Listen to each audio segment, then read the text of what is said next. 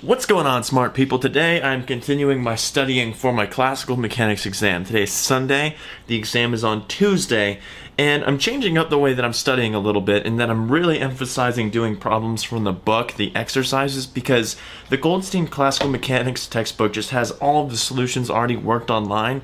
So I'm trying to work through not every single one of them, but every single one of them that looks like something my professor could ask, because I'm not entirely convinced that he won't ask something straight from the Goldstein book itself. So the more that I solve, the more likely it is possibly that I will solve something that he will ask on the exam in the first place. Not to mention, this class is really one big old class of deriving classical mechanics from first principles, so it's kind of difficult to make sure that you're well equipped to answer problems, actual problems, when your homeworks themselves are only like 4 questions each. So doing the exercises from the book is also just a good way of letting me know that I know how to actually apply this stuff to real problems. Yesterday's video was pretty short because I really didn't have time to make a video and get studying done at the same time without it also just interrupting everything. But yesterday I went through the derivation of the Lagrange equations of motion using D'Alembert's principle. Deriving it using Hamilton's principle is super easy.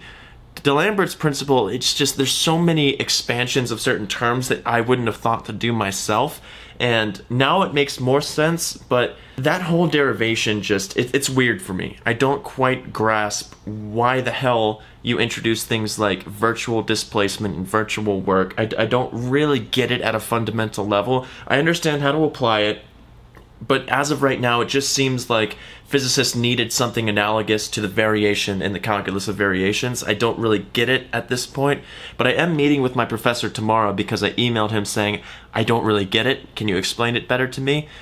Because the book just says it's an instantaneous change of a coordinate while holding time constant. I'm like, okay, sure it is. I also emailed him because there was a section on the syllabus, or I guess what could be on the exam, and I was like, hey, we didn't actually cover this in class. How much should I emphasize studying this? He emailed me back saying, oh, skip that. So that's cool. Remember, kids, always email your professor if you're not sure how important a topic is that they say the exam might cover. But right now, what I'm doing is I'm finishing up non-holonomic equations of constraint.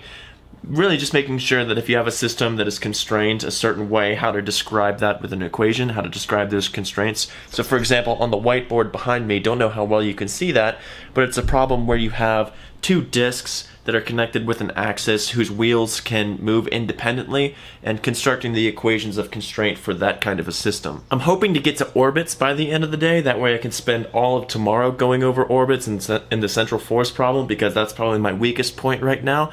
Turn that weak point into a strong point, am I right? The only thing that really sucks about studying classical mechanics is when you're considering like things like kinetic energy or just Lagrangians as a whole, you're assuming it's functions of position, or let's call it generalized coordinates, velocities, and time. So when you take derivatives, you end up having to take derivatives. Basically what I'm getting at is you have to use chain rule a bunch of times for every single problem, so the problems blow up. So there's really no short problems in this class so far. So the exercises, no matter how simple they are, still turn out to be like pretty tedious problems. But because these problems are just taking much longer than I thought that they would, because all of them are just really long, I think I need to start to be more selective with the ones that I want to solve, because I frankly just don't have the time to solve all of them just because they take too long.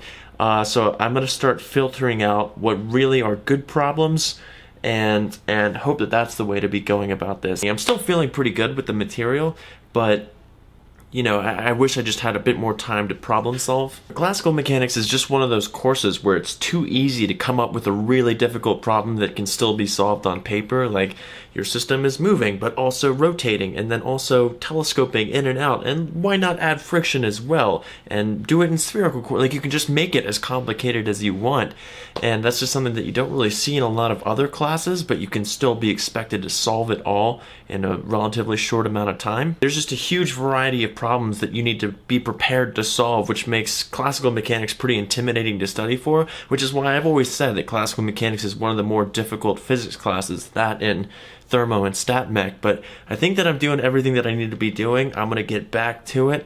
Let me know in the comments section how all of your studies are going. I'll see you tomorrow.